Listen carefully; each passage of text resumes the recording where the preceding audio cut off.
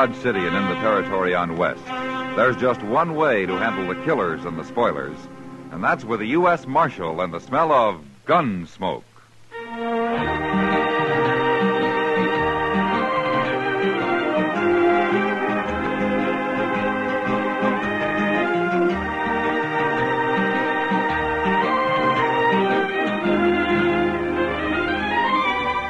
Gunsmoke, starring William Conrad. The story of the violence that moved west with young America. The story of a man who moved with it. Matt Dillon, United States Marshal.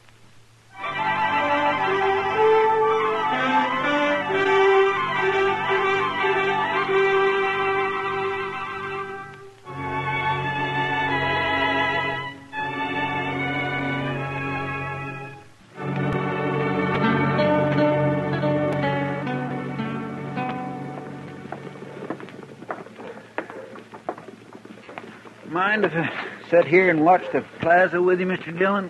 Hmm? Oh, sure. Sit on, Chester. Sit on.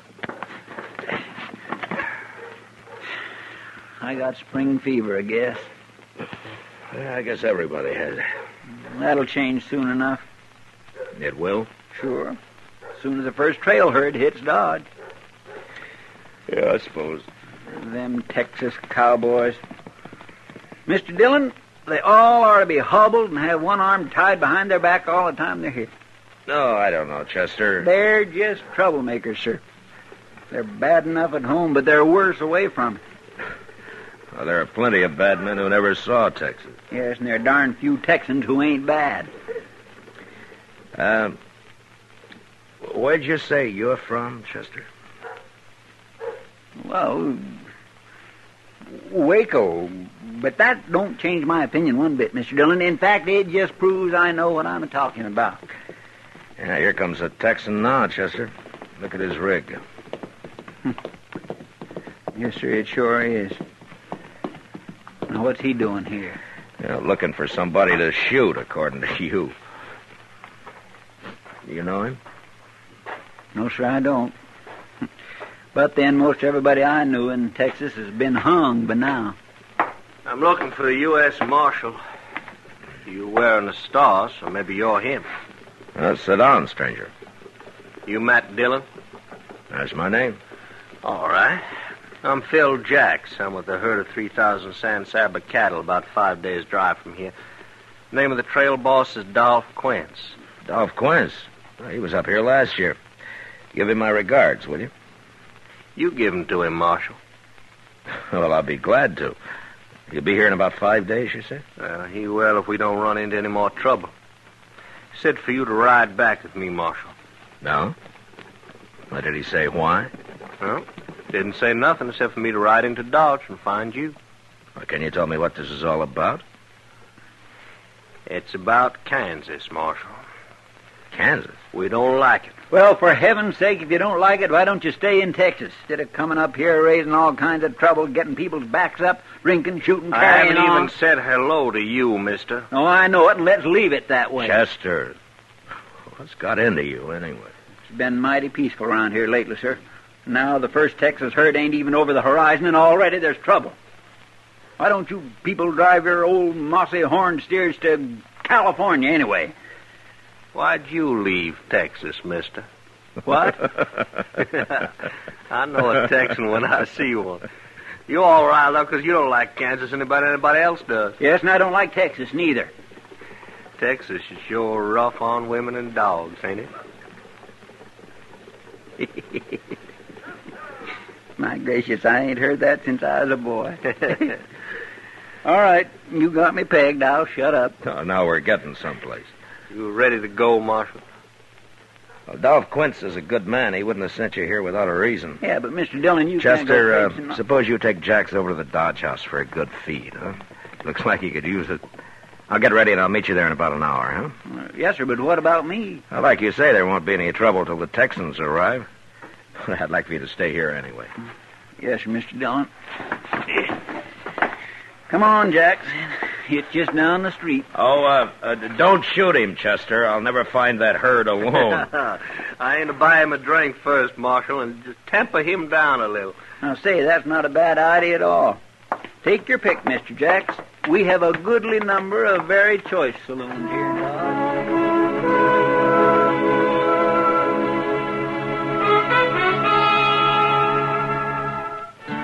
I hadn't been out on the prairie for some weeks, and I found its usual monotony broken a little by the freshness of spring, with great patches of green standing out against the natural sunburnt color of last year's grass. We rode over about 30 miles of it before dark, and Jax figured we'd find the San Saba herd by evening the next day. And sure enough, an hour or two after we'd crossed the Cimarron next afternoon, we spotted the herd's dust ahead of us. We rode up to the chuck wagon just as the cook was hollering for the men to come and get it.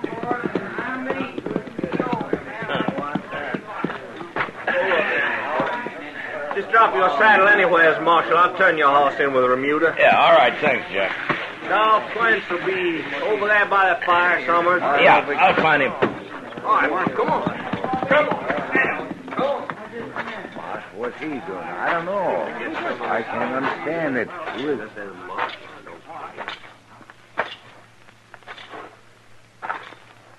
Hello, Dolph. How are you, Marshal? There's fresh meat in camp. Ask the cook for a plate. Thank you. Yeah, I'll go with you. I need some more coffee.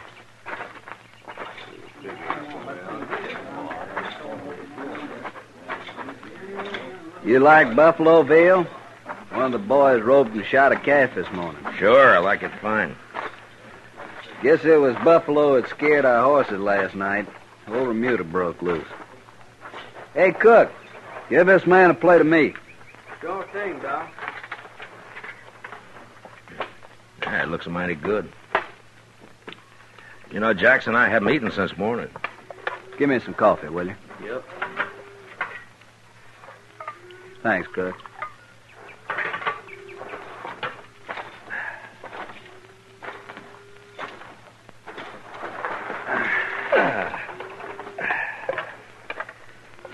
Nesta woman came to the bed ground before daylight this morning. Oh?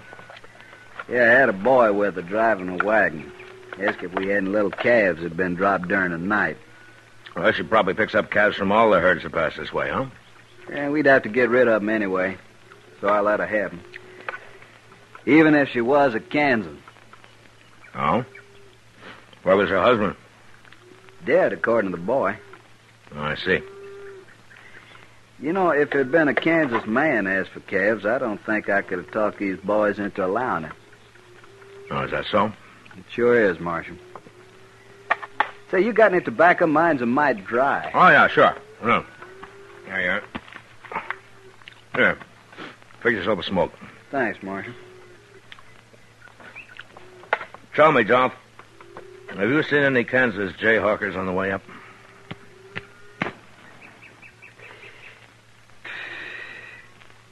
How do you know, Marshal? Well, just a guess. 2 nights ago, some of them Jayhawkers managed to sneak up on Snyder over there when he was out on guard. They stripped him and flogged him and then stampeded the cattle. We had our hands full for the next few hours, or we might have caught up with them. I see. Any trouble since? Not yet. Dolph, the ordinary Kansan hates Jayhawkers as much as you do.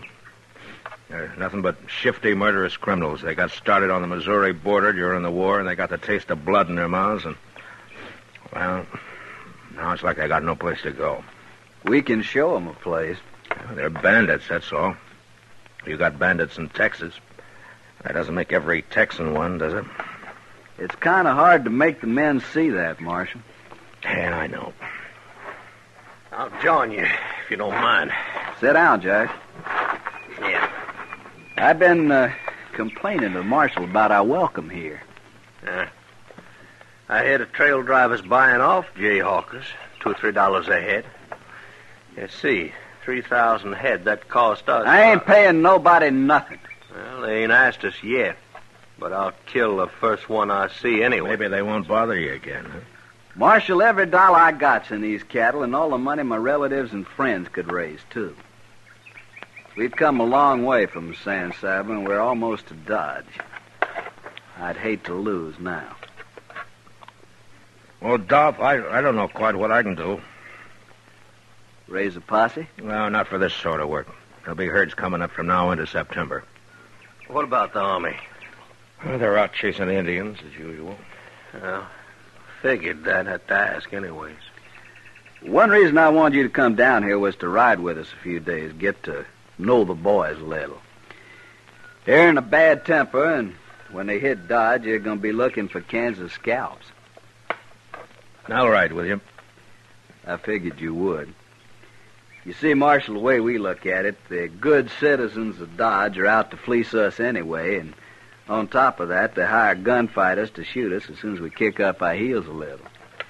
All in all, it makes for bad feeling. Well, there's some misunderstanding on both sides, I guess. Yeah, you and I know that. But they don't. Oh, say, Dolph, I nearly forgot. What? A stranger rode up the Remude over there and asked for a job. I told him to eat first. Must be crazy. Where is he? I'll go get it. Dolph, I'd like to stand guard tonight, huh? No need for that. Well, if I'm riding with you, I'll do my share of the work. All right. You go out with the second watch. The Wrangler will give you a night horse. Thanks. Here he is, Dolph. This here's Dolph Quince, trail boss. Mr. Quince. Quince will do. Well, my name's Studer. Carl Studer. You lost? I don't know what you mean. Well, do you know we're only 4 days' drive out of Dodge? I was wondering if you could use a hand. For 4 days? That'd help. You must be awful hungry. I thought maybe you'd be driving past Dodge. Well, I'm not. We'll feed you from here to Dodge if you work. I won't pay you anything, though. I haven't got the money, and I don't need a hand anyway. Thank you. Hey, by the way, where are you from? Colorado? And you ain't a Kansan? No. Good. Maybe the boys won't tear you apart. You'll be on the third watch tonight, Studer. All right. There's the sort of man spends his whole miserable life just looking for salt pork and sundown. Yeah. If that's all he's looking for. What do you mean? Oh, it's just an old habit of mine, Dolph. I wouldn't still be alive if I trusted everybody on first sight. You don't trust this fella? No, he's probably all right. But still, I'd keep him in camp, unless it's daylight. How come? I wouldn't put him on night guard, Dolph. All right. Marshal, I always thought I led a hard life. Till now, I think you beat me. Well, I got shot at more than you, that's all. Maybe that's it. You better stretch out somewhere. You'll be out singing to those cow brutes in 2 hours. Yeah. Well, I'll see you later, Dolph. Breakfast at 4. You'll find it don't take long to stay all night at this ranch.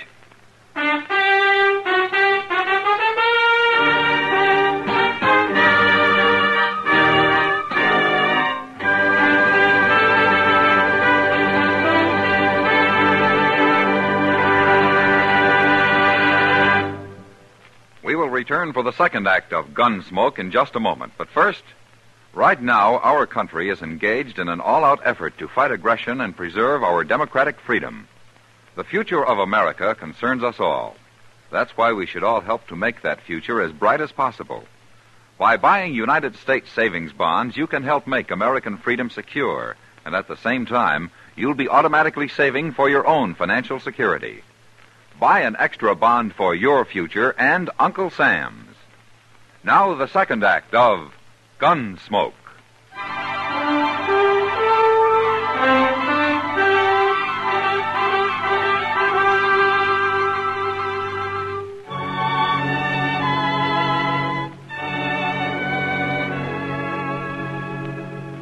I didn't have much chance that night to get to know the boys.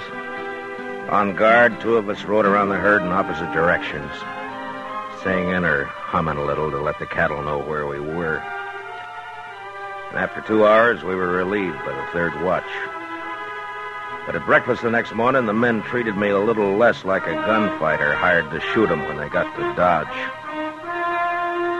After the cattle had grazed for a few miles and we got them on the trail, I started to forget I was a lawman myself.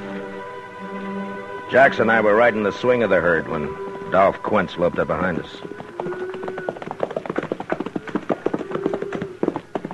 Hey, how's it feel to be a trail hand, Marshal?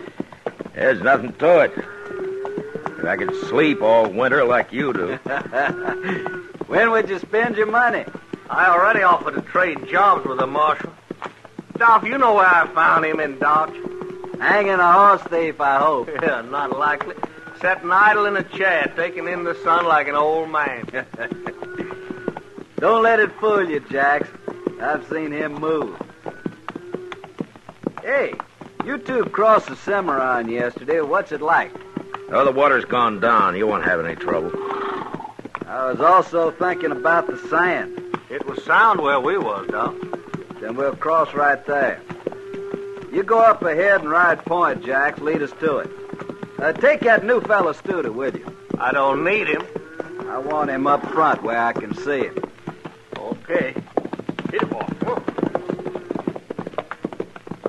First crossing I tried last year had a quicksand bottom. It would bog a saddle blanket. Nah? Did you lose many cattle? 30 head. Couldn't even dig their tails out. Yeah. You know, Dolph, I sometimes wonder if it's worth it to you, driving cattle up here. Texas is bankrupt, Marshal. The war broke us. All we got is these wild longhorn cattle. Yeah, I know. But maybe there'll be an easier way someday. We'd starve waiting for the railroad. I suppose so. Anyway, this San Saba herd of yours is the first to reach Dodge this year. The prices are high. You ought to profit $20 a head. I hope so. What's Dodge like now? Been a year since I was there. Well, it's double its size.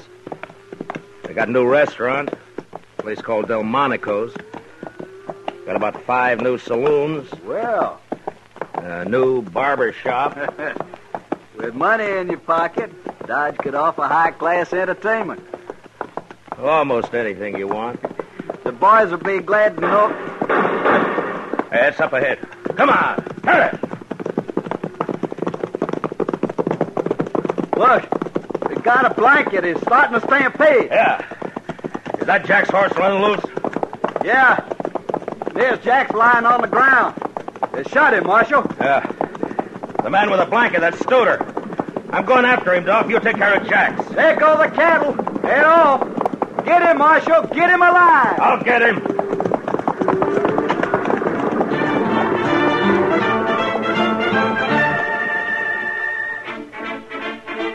As I followed Studer, a few shots whipped past my head, but they didn't come from him. They came from behind a small rise he was headed for. Whoever was shooting was still too far away from me to worry about. I wanted to take care of Studer first. And slowly the distance between us closed. I pulled my rifle out of the boot and I snapped one off at him. He threw up his hands and pitched forward out of the saddle. I glanced at him as I rode past and crossed him off as one Jayhawker less. When I reached the rise, I jumped off my horse and ran up it on foot. Near the top, I got down and I crawled. When I poked my head over, there was only one man in sight. The other Jayhawkers, if there had been any, had disappeared. This one was afoot, and he was running for his horse. I took my time and put a shot into the cantle of his saddle, and the horse bolted. The man dropped behind a rock and lay there. He was only half covered, so I stood up. And a step at a time started toward him down the hill.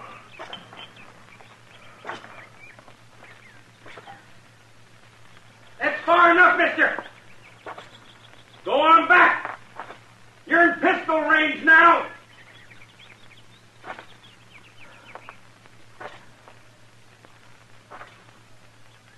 Stand right there, you. All right, fella. Put down and come forward.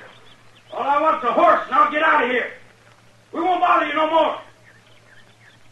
You sure won't. Just let me on a horse. Now listen to me. I'm a United States Marshal. You give up and I promise there'll be no lynching. You'll get a fair trial. No. If you don't give up, you're gonna die. Right where you are.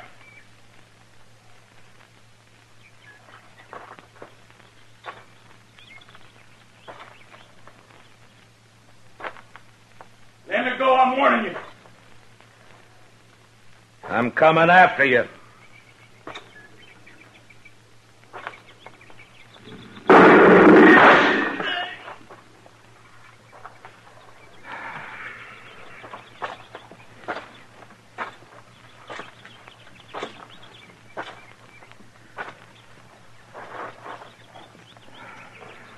You just had to try it, didn't you?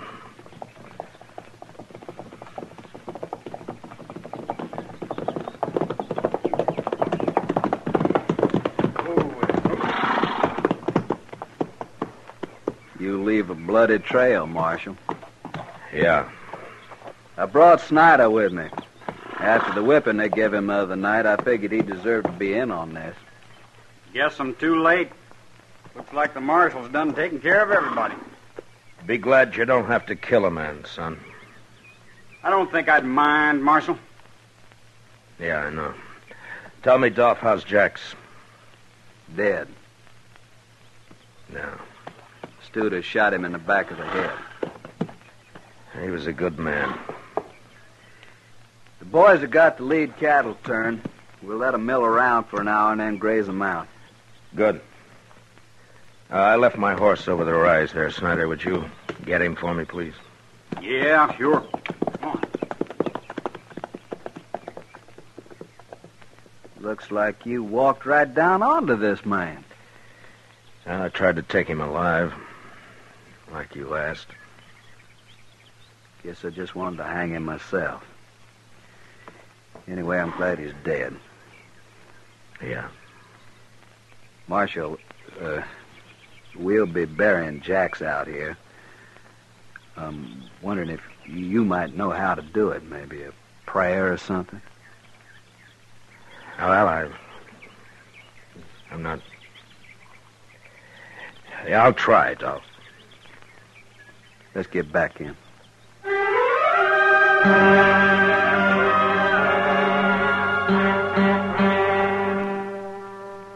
When we got back to where Jax had fallen, the cook had driven the chuck wagon up and was busy fixing coffee for the men, even though it was far from noon.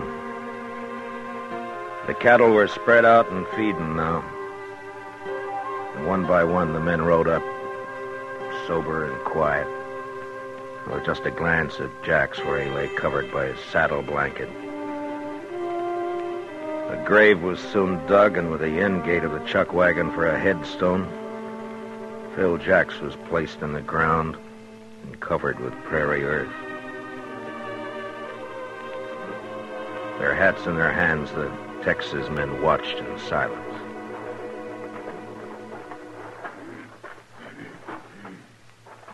If you will, Marshal, we're ready now. Yeah.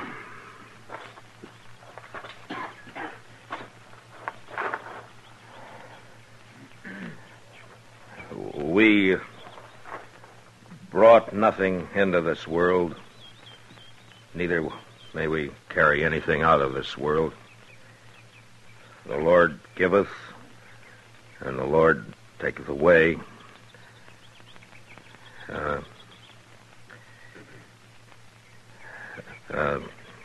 Even as it pleaseth the Lord. Yeah. Even as it pleaseth the Lord, so cometh things to pass. Blessed be the name of the Lord. Amen. Amen. Oh, Snyder, Yeah. I want you to do something for me, if you will. What? Well, I smuggled a quart of wagon yard whiskey out of Dodge when I came down here. The cook's got it hid in the chuck wagon. Well, now, Marshal. It's not much, but it'll cut the alkali in your drinking water. Why don't you get it and pass it out to the men, huh? Mighty decent of you, Marshal.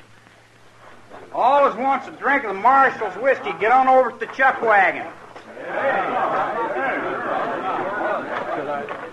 There's times when a drink's good for a man's soul, Marshal. I guess this is one of them. I think Jax would approve. He sure would. By the way, Marshal, the boys all know how you handle them Jayhawkers. No? It ain't changed their mind about Kansas much, but maybe they think a little more highly of the law around here. Of the kind of gunfighter hired by the law, anyway. That's good. Of course, it don't mean they won't hoorah Dodge little when we get there. I expect that. Sure. Come on. We got a drink coming out of that bottle, too.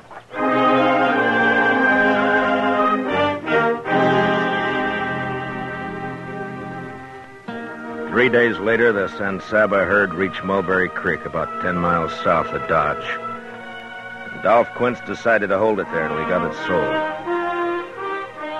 So I said goodbye to the men and rode on into Dodge ahead of them. We'd meet again. In the plaza, at the Texas Trail, at the Alafraganza. And I was sure of one thing. Short of gunplay, that particular bunch of Texas cowboys were going to be allowed to hoorah Dodge unmolested.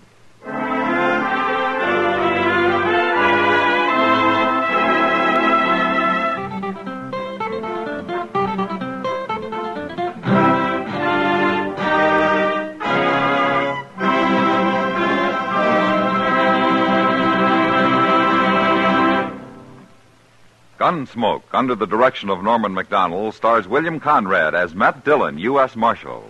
Tonight's story was specially written for Gunsmoke by John Meston, with music composed and conducted by Rex Corey. Featured in the cast were Lawrence Dobkin and Harry Bartell, with Sam Edwards, Jack Crucian, and Jim Nusser. Parley Bear is Chester. Gunsmoke is heard by our troops overseas through the facilities of the Armed Forces Radio Service. Join us again next week as Matt Dillon, U.S. Marshal, fights to bring law and order out of the wild violence of the West in Gunsmoke.